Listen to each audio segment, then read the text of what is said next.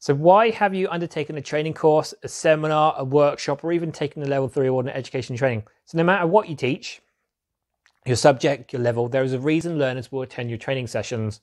Maybe they're forced to go by their employer. Maybe they want to get out of working for an hour. They need it for their job. They want a pay rise, or ideally they are passionate about the subject and want to learn. Regardless, all of you learners have a motivation to attend, and like business, you have something that they want. So we define motivation in a level 3 award in education and training. It's either intrinsic, which means from within. So the learner wants to learn for their own fulfillment, or extrinsic, which means outside, meaning that there is an external factor motivating learners, such as they'll get promotion or a pay rise. Some learners are perfect where they feel naturally enthusiastic to learn, but a majority need you as the tutor to inspire, challenge, engage, and stimulate them. Think of it this way. Business owners want to improve their bottom line, so they're enthusiastic about learning new marketing strategies, where other learners who have been referred by the job centre are told they must attend, otherwise they'll lose the benefits. So there's going to be a clear difference between the two when it comes to motivation. So with multiple years experience working in a corporate training environment, a lot of learners get sent on courses because the manager thinks it's good for them. But for learners to thrive, they need to buy into the course and believe it will benefit them in the long run.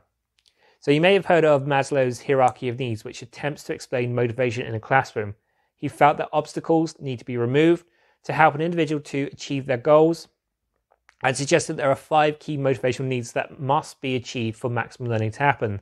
So in a level 3 award in education and training, we state that each level must be achieved before the learner can move on to the next stage. So it starts with the physiological needs, which makes sense, as you need to be warm, comfortable, fed, and hydrated to start. These are our basic human needs. So if you're hungry, you're not going to be able to fully concentrate on actually what is going on. Stage 2, which is the next level, is security and safety. This is whether the learner's in danger or is worried or anxious about anything that's happening, such as an upcoming test. So level 3 award in education and training teaches you how to adapt your assessments to lower your learner's anxiety. Stage 3 is about recognition and relationships. So has the learner created valuable relationships in the classroom? We've all been there when we are inspired by our peers and we want to impress others. Stage 4 is self-esteem, and the training content are your learners learning something useful. So think about a lesson where you didn't see the value in it, compare it to a lesson where you thought it was the most important thing ever. This will dictate how much you try and retain. Then lastly, stage 5, which is at the top, is about self-actualization. Are you realizing the benefits of the course? Are you reaching your potential? And this is easy to measure in long-term programs where you can see a direct link to your work environment.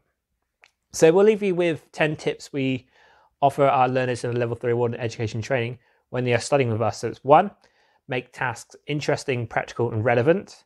2, negotiate clear targets. 3, maintain an organized and orderly atmosphere. 4, treat learners with respect and as an individual. 5, be aware of attention span time limits. 6, give ongoing constructive, supportive, and developmental feedback. 7, give praise and encouragement. 8, set realistic aims and objectives. 9, use activities to get learners actively working together.